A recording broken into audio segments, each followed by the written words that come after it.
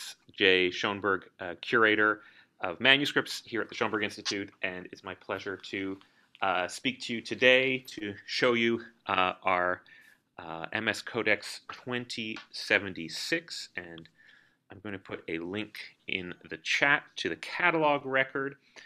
This is exciting for me to present to you because this is a new acquisition, something that we purchased this year for the collections here at Penn, and it has not yet been digitized, although it's been wonderfully cataloged by my colleague and friend Amy Hutchins, and I'm relying a lot on her amazing description of the manuscript as I present it to you today. So I'm going to get started and turn on the overhead camera and show you MS Codex 2076. All right, now I've turned the sound on as well from the overhead camera so that you can hear the pages turn, which is always a bit of a thrill. So this manuscript, it's quite hefty. I'll sort of try to just tilt it up a little bit so you can see it's quite a large manuscript. It's actually a missal from the second half of the 15th century, produced in Italy. And so this is the missal. This is the book that contains all the texts for the Christian liturgical service throughout the year for a priest to follow along and say. And missals are usually one of either two types. So they're either books that are very heavily used because they were carried around by itinerant priests, or they're very splendid, large volumes that were made to be stationary and to stay at one religious foundation, and so don't have much wear and tear. And this is an example of the latter. Last year, actually in 2021, last year we acquired a smaller missal that it was of the kind of first type, so a missal that would be carried around by an itinerant priest that's in really kind of poor condition. This is an example of a much more elaborate and much more beautiful missal. And missals are often kind of high-end, high-status books because they're made for the Christian liturgy. And so a lot of money was invested in them because they were important books that were put on a lectern on the altar and read from by the priest. So often sort of no expense was spared. This book, we were able to acquire it from a local bookseller, and it has some early 20th century provenance in New England, which is interesting to us. It's always a thrill to be able to acquire medieval manuscripts that have been in this country for a long time.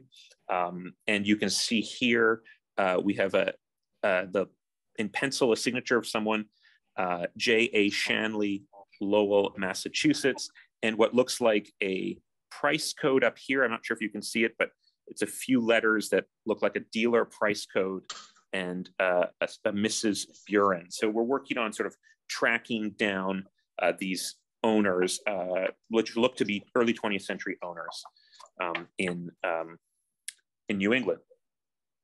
So the missal has some end leaves. It has an end leaf here and one at the back, which are kind of extraneous to the manuscript, but they're interesting because they are notarial records. They're probably kind of recycled or reused, bound into the volume.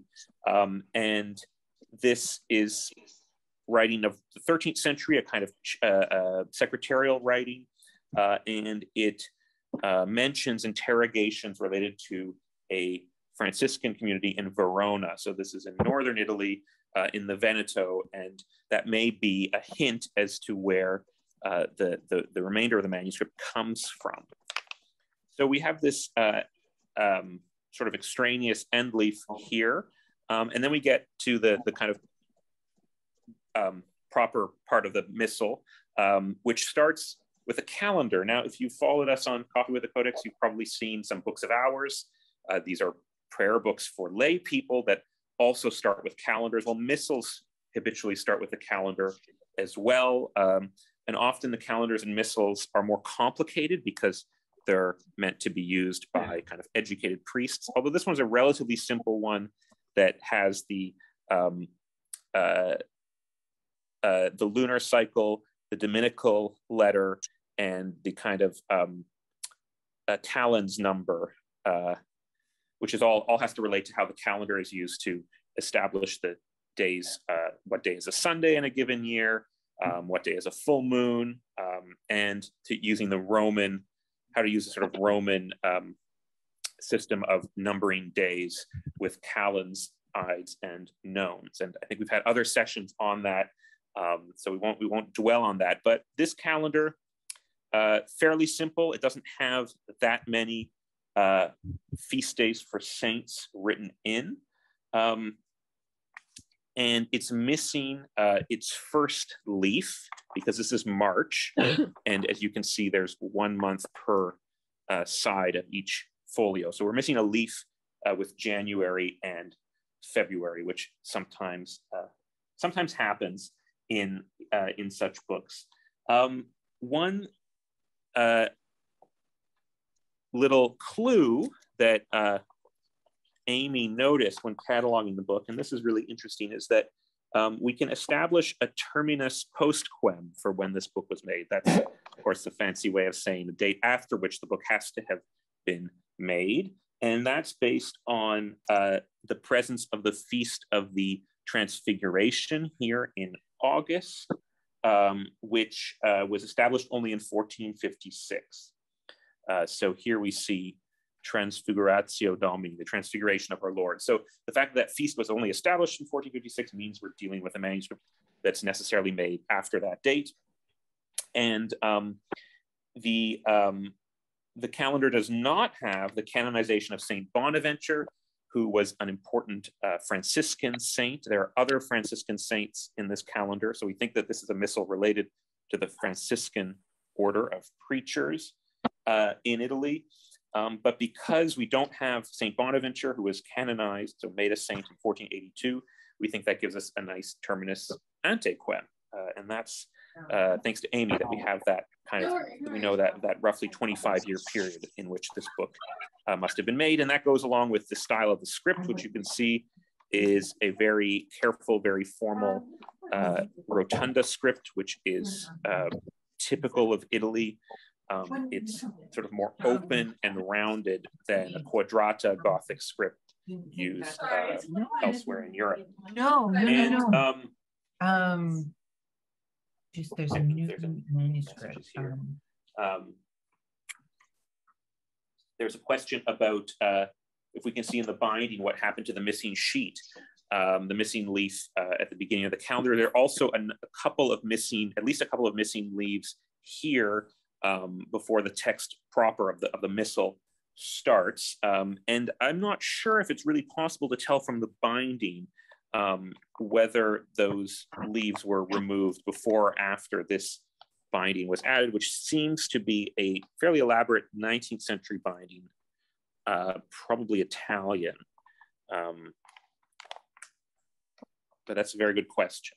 I mean, frankly, sometimes the first pages of calendars or of texts were removed because they had beautiful initials or illumination, or in the case of a calendar, it might have had the name of a previous owner and somebody wanted to remove that long ago. And so that does sometimes happen. So that may be an explanation, but it's fairly common to have the first leaf or couple of leaves of a calendar missing. So a missal, it's a very kind of predictable type of book. They have a lot of variations. They're often very artistically beautiful, but the core texts they contain appear in a sort of predictable order. And they begin with the first half of what's called the temporale. So these are all of the masses from Advent through to Holy Saturday before Easter. And in the center of the book, you have the canon of the Mass, which is the sort of invariable central text of the Mass. So that would always be opened at some point during the Mass by the priest. And then you have the second half of the temporale, which runs from Easter and then from Easter forward, and that's in the second kind of half of the book. And then you have the Sanctorale towards the end, which are masses for saints that happen on particular days of the month that are not related to the liturgical year that is movable, that is based on the day of Easter, which changes, of course, every year. And then you have various sort of accessory masses, votive masses that you say for different situations right at the end. So we have this wonderful, quite sort of open script. We have these two columns, which is very, very typical of a missal or a breviary, which is sort of equivalent of the missal for the divine office.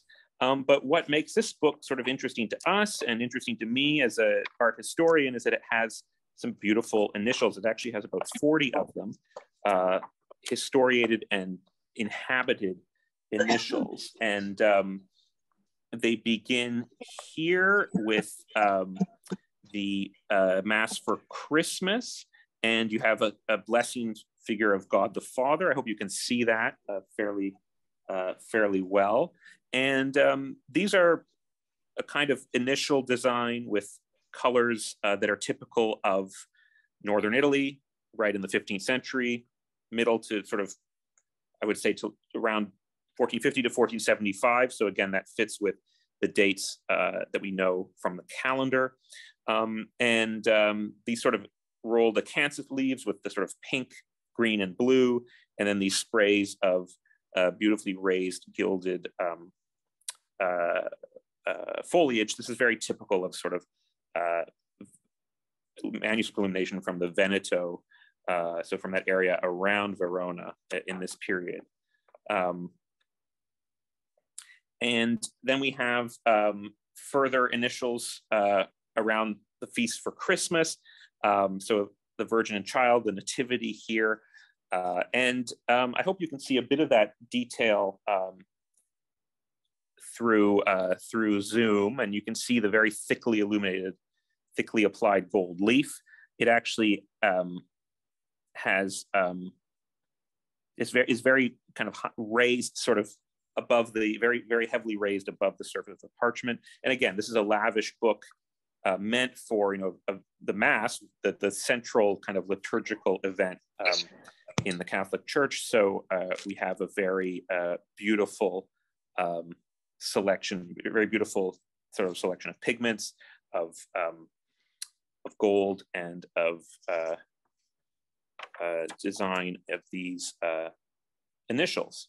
And then we have, again, going through the Christian calendar, we then have St. Stephen, so we have feast days.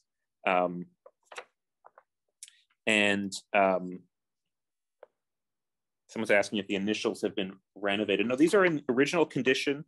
The actual style of the painting is sort of a little bit rushed. So this is a painter who's not sort of, certainly not a named master, this illuminator who did the scenes and the initials. We do know names of lots of sort of great illuminators from this period in Verona and elsewhere. But this is someone who's a little bit more maybe of a apprentice, or a slightly sort of more provincial illuminator who's making these initials, who seems to be the same artist as the person who did these acanthus leaves, because the palette is sort of the same and there's not a lot of disjuncture. Sometimes you get the central field of the initial made by a specific illuminator who's different from the illuminator who makes the foliage decoration, but I don't think that's the case here. I hope you can see some of the shimmer. I think you can as I turn the pages. We had St. Stephen. We have John the Evangelist with his symbol here, the eagle, the Massacre of the Innocents.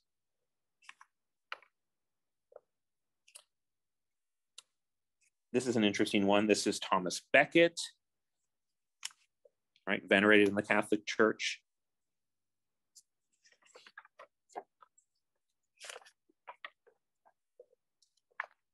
Another Virgin and Child.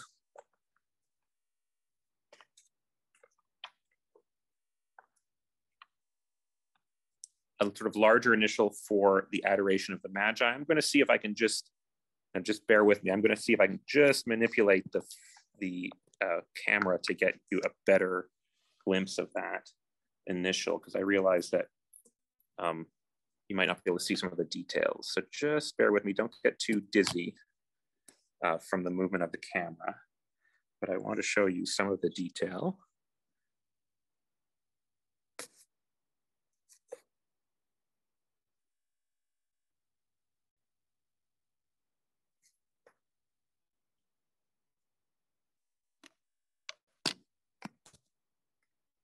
There we go. That wasn't too disorienting. Very little wear and tear, Joseph Kopta asks. And I think that's true.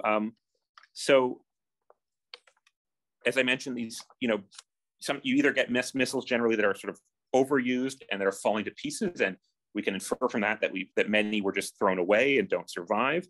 And then we have missals like this, which are very pristine. Now, this has been trimmed down for its 19th century binding, that's for sure. But you also had situations where a missal might not have to be used particularly frequently, particularly if it was a private altar. So of course, there were a lot of chapels commissioned in the later Middle Ages, especially in Franciscan convents that were private, that were to have masses said for the benefit of the dead, right? So if you were a wealthy patron, you would sort of found a chapel and there would be masses that would be said by a priest just alone in a chapel.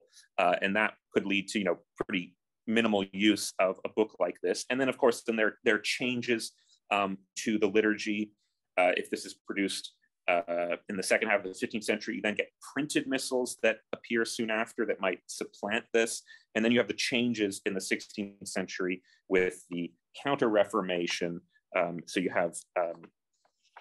have changes to the liturgy, and so missals like this become outdated and no longer used. And that's one of the reasons why you actually come across individual folios cut out of missals that have been entirely cut up and sold off individually, sheet by sheet, to collectors in the 19th and 20th centuries.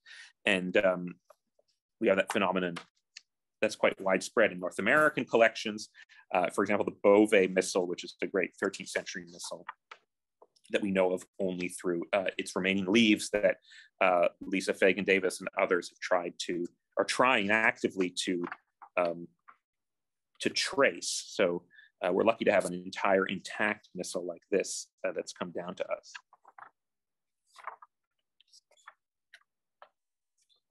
So we skip ahead a little bit with the illuminated letters, and I'm going to try to show you the central part of the Canon of the Mass, which starts on folio 130.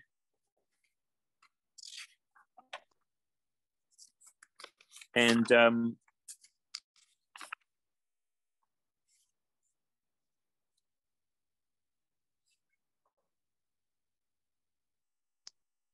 someone is asking also why I describe the illuminations as hurried, and that's maybe my colors as an art historian that are kind of coming out. But that's basically because we know in this period of other missals and other liturgical books that are produced that are have an incredibly beautiful illuminations, very elaborate. With very elaborate sweeping landscapes in the background, many figures that look like large-scale paintings, oil paintings of the time. And this is not necessarily the case with this book. And I wouldn't say that that's necessarily means that they're rushed, but simply that this was an artist who spent less time and was perhaps cheaper than some of the more accomplished artists like Girolamo da Verona, who's one of the great illuminators of this period, who's known as being from Verona, who was active in almost exactly the same time. So let me get to the central part of the Missal, which is called the Canon, and which starts with initial T. This is te igitur, you therefore, most merciful Father. This is familiar perhaps to Catholics and other practicing Christians from the kind of Sunday service. So this is a central part of the Mass, and always towards the middle of a missal. And it's usually faced with a large illumination of the crucifixion. In this case, we don't have that. And I think we sort of have yet to determine whether that page has been taken out or, it may never have been there, but this page, the illumination with the crucifixion, was meant to be kissed by the priest. In fact, sometimes in the instructions for the priest, which are written in red, you have instructions to kiss the image. And obviously over time that leads to these images deteriorating. And in the missal that we acquired in 2021, we have an example of an illumination showing the crucifixion that's a replacement, because presumably the original one got damaged. And these were sometimes kind of meant to be sort of replaceable images. Here we don't have the that sheet facing the te igitur, this T initial, which shows the priest holding up the host during the Mass, and with a deacon holding up his chasuble, right? So this is an image you frequently find in missals, and I'm going to zoom in. Not zoom in, I'm going to hold the camera a little closer so you can see that detail, if you bear with me.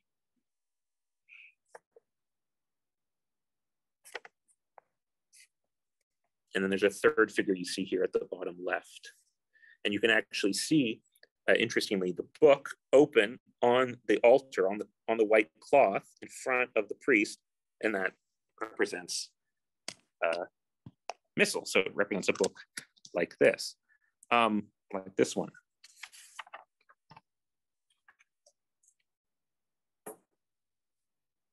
All right. Sorry, it's a little bit difficult to sort of manipulate this book because it is quite large. And with the camera in front, it's a little bit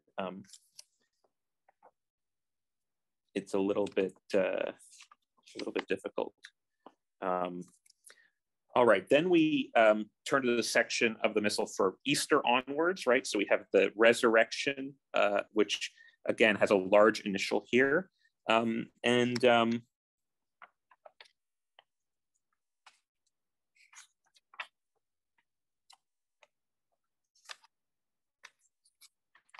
then we'll have the Ascension coming up.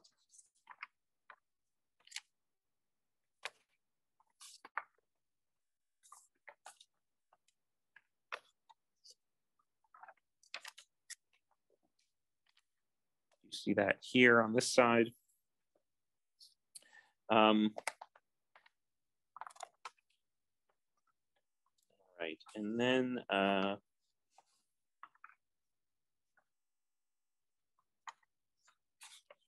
trying to show you all the images, of which there are about 40. Here's Pentecost. It's another good one. I'm going to also move the camera. Just bear with me, please. I don't think there's a sort of easier way to do this. Maybe there is, but that way you can see some of the gold. So that's the Pentecost with the dove representing the Holy Spirit descending on the apostles, with those red lines, which kind of represent the tongues of fire and the apostles miraculously being able to speak different languages. All right, now I'm going to just hold this here.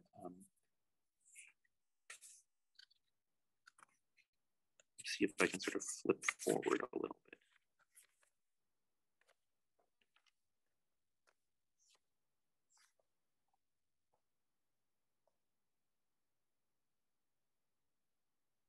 This is the feast for Corpus Christi. So you see there's another representation of an altar with a chalice and a paten, that little disc on top, and then the white host of the Christian Eucharist. And then on the right, a little book, again, a missal.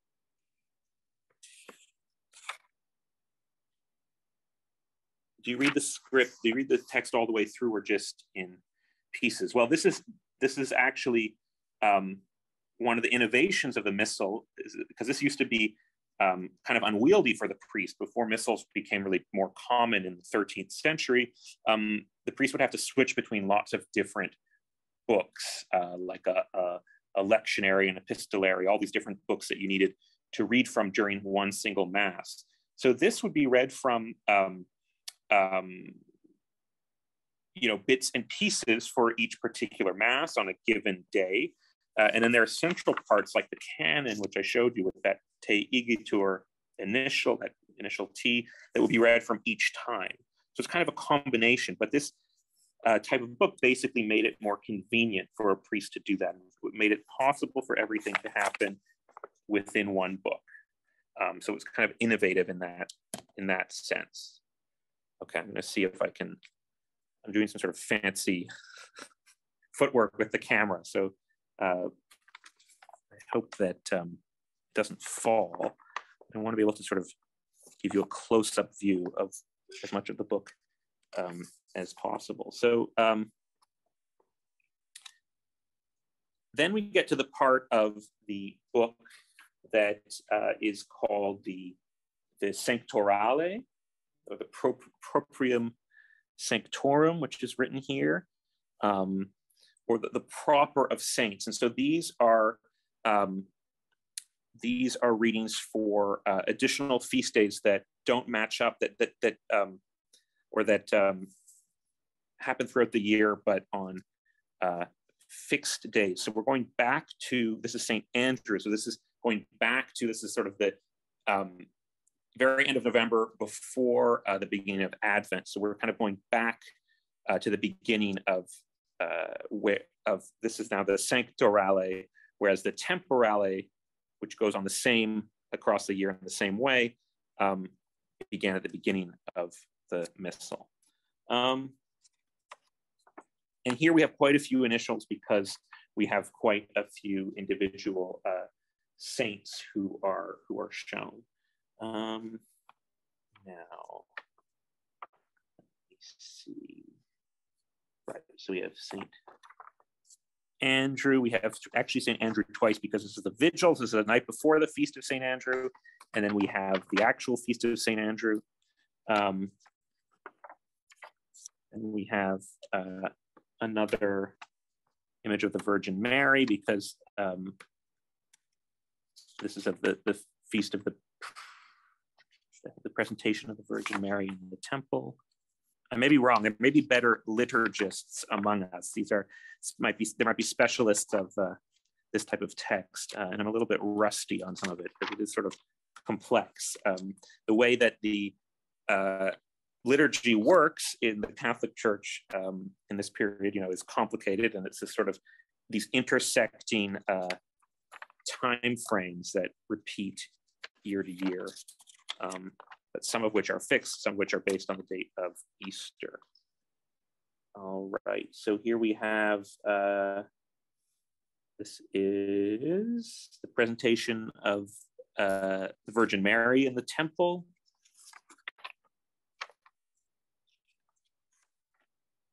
I see we just have a minute left, so I haven't even shown you everything because this is so richly illuminated. But I hope I've given you a sort of idea of what a sort of fairly grand missal from mid-15th century Northern Italy looks like. And again, this is not yet digitized because it's a recent acquisition, but you can look on our catalog record at the amazing work that Amy has done in describing each of these initials and each of the sections of the book. And we will very shortly, I think, have it digitized, and you'll be able to leaf through it virtually and get a close-up view of any of these wonderful initials. So thank you, and join us next week